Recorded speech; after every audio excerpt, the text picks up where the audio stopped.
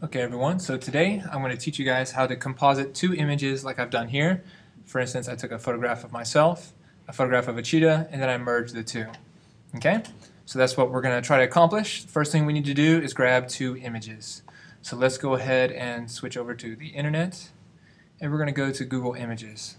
And this time I'm going to search for gorilla, and then I'm going to go to images. And we only want to work with high-res images, so we need to click large.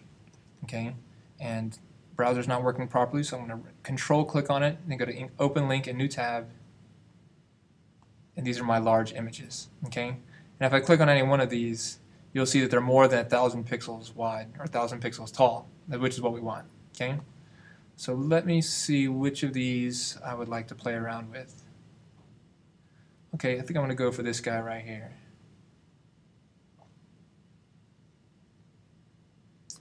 Oh, it looks like it might be getting blocked. So let's go for a full-size image. And I think maybe this one's not working. Oh, no, it's working. Okay. Okay, so while that loads, once it's fully loaded, I will drag that into Photoshop, which you can find in your Applications, Photoshop folder, and then you just click on Photoshop here. Okay, but I've already got it open, so I don't need to. Alright, got my big, beautiful, high-res image.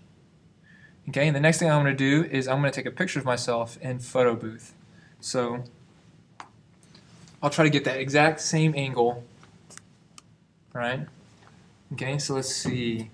Let's make him dark and brooding, and let's make it to where you can see his eyes. So let's take the picture.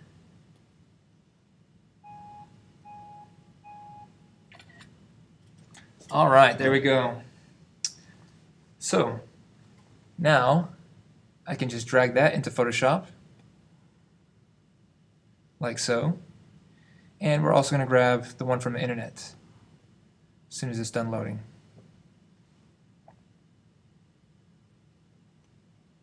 Almost got it. Is that it? Okay.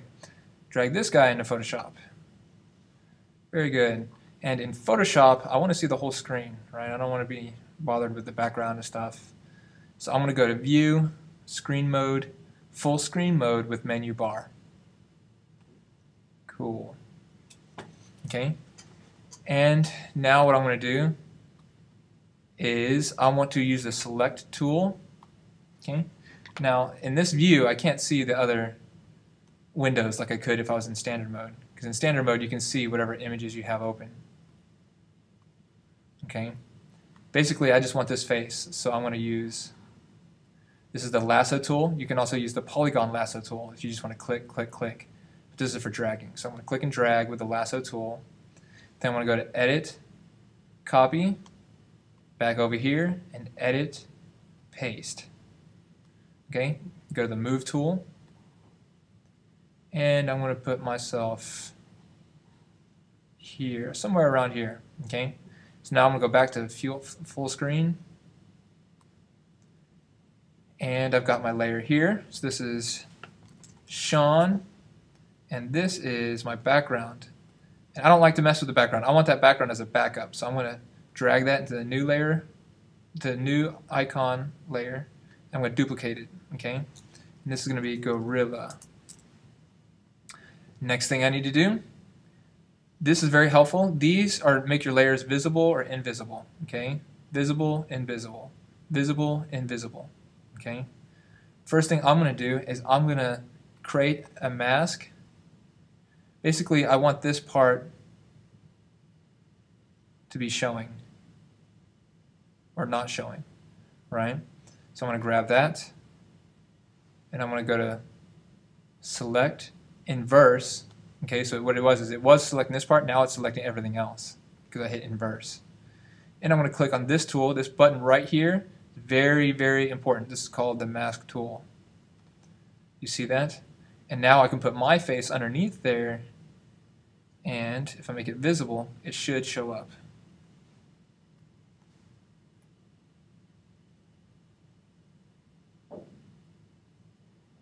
Okay, and what I'm going to do is I'm going to duplicate that I'm going to hold the Alt key and click and drag, or I could control click on that layer and there's no duplicate. Okay, I'm just going to hold down the Alt key and I'm going to click and drag it.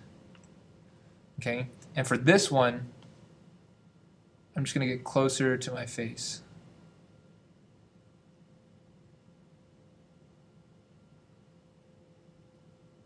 And I'm going to mask it off.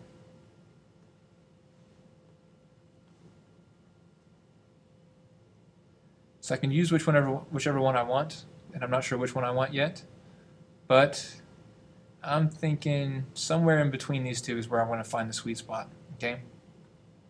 Now this is my masks. I have a black mask and a white mask. See that? And what that is that's basically like taking a sheet of paper and then cutting a hole in it. Okay, so only what's in this hole is what's going to show. Everything outside is going to be covered up or invisible. Okay, so the white part is what shows, the black part is what doesn't show. And in this one, you can see what the white part shows up, and this little black part, this little black dot here, is the part that disappeared. Okay, and I can expand or contract that by going to the brush tool, and then I can use white and black. Okay, I can try to choose red, but it's just going to come out gray because a mask can only be black or white. Now the layer is different. I can paint yellow or red on the layer if I want. I don't want to paint the layers, I want to paint the mask. Okay, so make sure you select this little box. Not this box, this box. Not this box, but this box. Okay? And I want to grab, I want black, and then I'm going to paint that black. I'm going to paint so that I can get rid of some parts of it.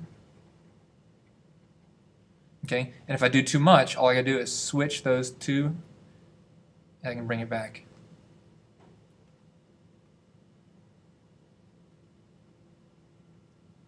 Okay, so far so good. Very nice. Okay. Now, if it's too big or too small, what you can do is you can go to Edit, Free Transform.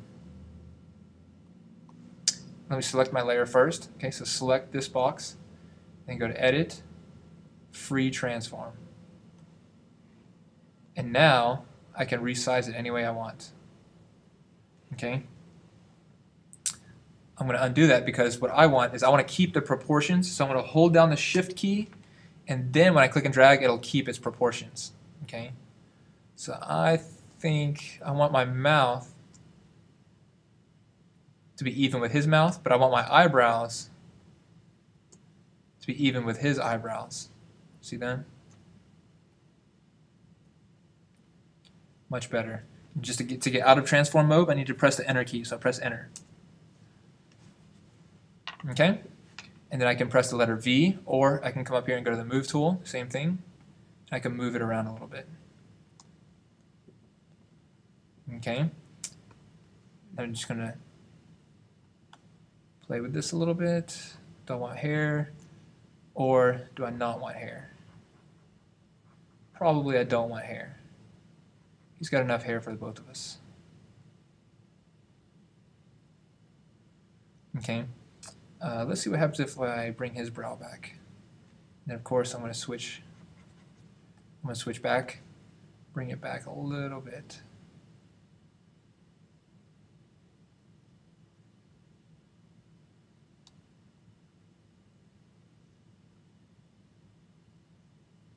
Okay, switch it back again. Get it just right.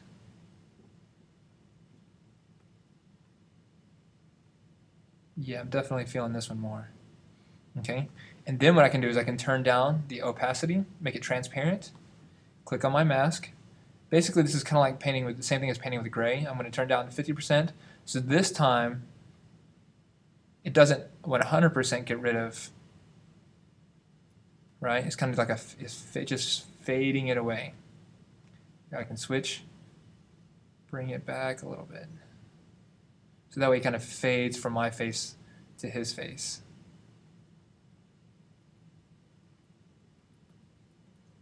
So we kind of blend it a little bit. Now what I'm going to do, this is a very helpful tool, what I'm going to do is I'm going to click on my face, this layer right here. Okay. And I'm going to apply an adjustment. Okay, so this is my adjustment layer right here. If I click on that, I can choose if I want hue saturation, or I can do color. I can do color balance. What I'm going to do is hue saturation, and then I'm going to hold down the Alt key and I'm going to click in between these two layers. And the purpose of this is if I start changing this to stuff right now, if I start changing my adjustment layer, it's going to apply to the whole image. Well, I don't want that. I just want to do it to my face. So I'm going to click in between my face and the adjustment layer, and now the adjustment layer only applies to my face. So you hold down the Alt key and click in the middle until you see this hook here. Okay? Don't click the link. If the links disappear, bring them back. Okay? And now I can change only my face. All right? So if you want to go for a Hulk look, you can turn them green. If you just want to, all I want to do is turn down the saturation so that my face becomes more like black and white like his is. Okay, you see that? I can turn up the lightness. Okay, so that's one. Now I'm going to do another adjustment layer. This time I'm going to do levels. But again, I want to Alt click so that it only applies to my face. Here's my levels. Basically, you're just going to click and drag these little arrows at the bottom. Okay, this cranks up my blacks, and this cranks up my whites. Typically, what you want to do is you want to get it down, go to where the curve starts and where the curve ends.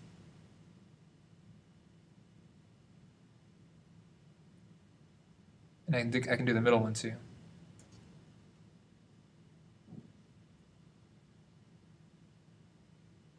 And I'm going to go back to my saturation. And I'm going to turn down that saturation even more.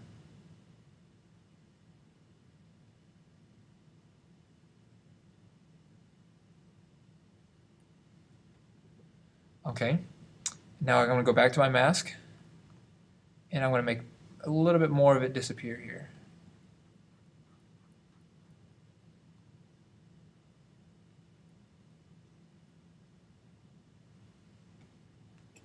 Okay, and let's see.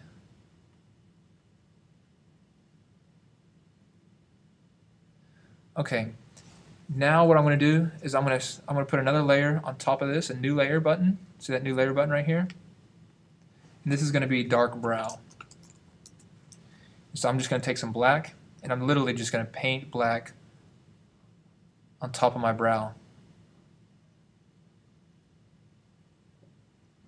I don't know if that's really working or not. Okay, and I can erase some of that.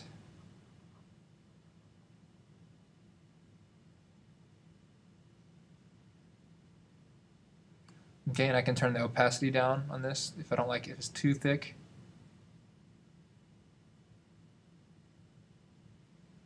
I don't know if that's really working or not. Maybe I just need to make it a little, just add some more to it. Let's go to the black. Oh, sorry, brush tool. Let's paint a little bit more black there.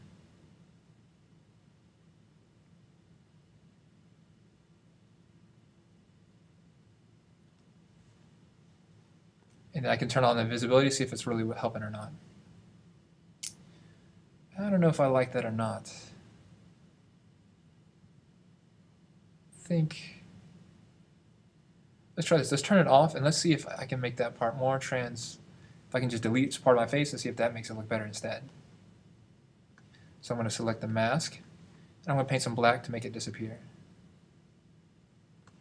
And then I'm going to paint his back white so that his comes back.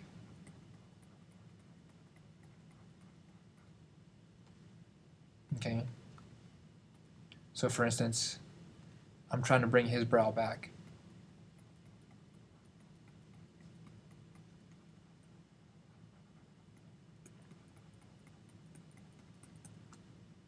And then let's turn me back on. So his eyes are actually much closer together than mine are. So I'm thinking the way I'd really make this work is I'd make my eyes smaller but keep my mouth big. But that's okay. I'm just going to leave it like this for now. That's good enough. Okay, so now we need to save. Okay, this is very critical. You must always save your work. Okay, so let's walk through how to save. File, save, and then I'm going to name this Sean the Gorilla. And I don't want this in temporary items. I'll never find it if I put it there. Go to my name, and then Documents, and I can save it here. Okay. For me, I like to put my stuff in Dropbox, and I have a folder called Composite that I'm going to put this in. All right. Okay. Always save your work. This is the last thing I'm going to say. Always save your work. Okay. It's very easy. Just hit Command S, and then you should get a little timer thing just showing you that you saved. Okay. If someone comes to talk to you, you don't talk to them until you hit Command S. Then you say, hey, what would you like to talk about? Right? So if the teacher calls you away from the desk or away from the computer, you hit Command S and then you leave the desk. Right? You need to go to the bathroom. Command S, then you get up and walk away. Don't ever forget to save your work. Okay? This will avoid you coming up to me later on and saying you lost everything that you did already. Okay? So always save your work and enjoy photoshopping. Thank you, and that's it for this video.